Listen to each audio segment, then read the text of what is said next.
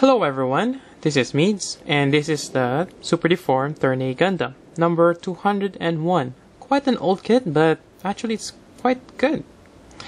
And I'll go over a quick look at the kit, and I will go over the box, then illustrated booklet. So here's the Turn A.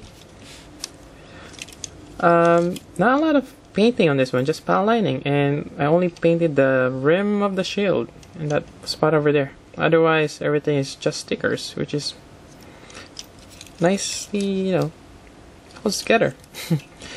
So we'll get back to this in a bit. So here's the box. Number 201.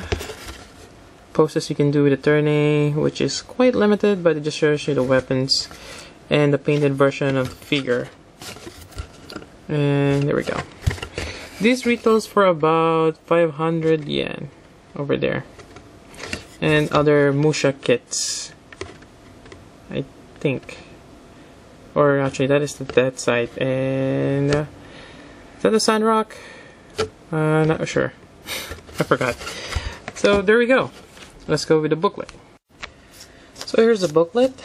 Just show you the painted version of the Super Deformed Turn A, as well as the little figure. And actually, I do have the little figure here, which is really small. I'll probably do a quick zoom in right now.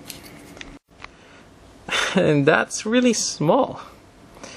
And not sure if I'm gonna paint this. Might be a challenge. We'll see. It's nicely sculpted. Really nice.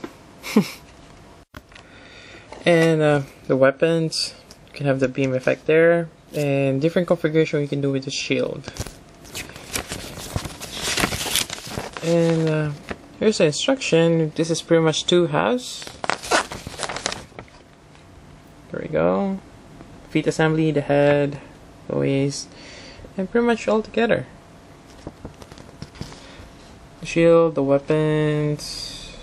There you go. So you can put those on the back of the Turn A, which I've done before. And that's about it for this part. And it does have some comics, which is really nice illustration. I like that. And there's a Master Gundam there. I wonder why. And there's like the inner frame. And this is fighting. Yep. There you go. More comics. And I think that's about it for this illustrated booklet.